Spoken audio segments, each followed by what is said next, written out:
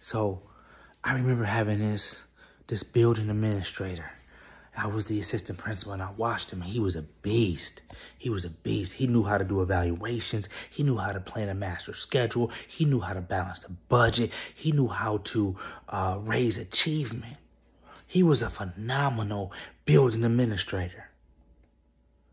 But what he wasn't was a strong building leader, right? See, a building leader can do all those things, but the building leader has impact. The building leader does all those things, and the building leader impacts schools, families, and communities. And I'm telling you right now, in order for you to make the transition from being a building administrator to being a building leader, is that you always have to believe that there's a way.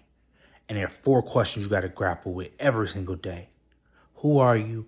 Why are you here? And where are you going? What are you doing? When you grapple with those 4 things, then you become that building leader.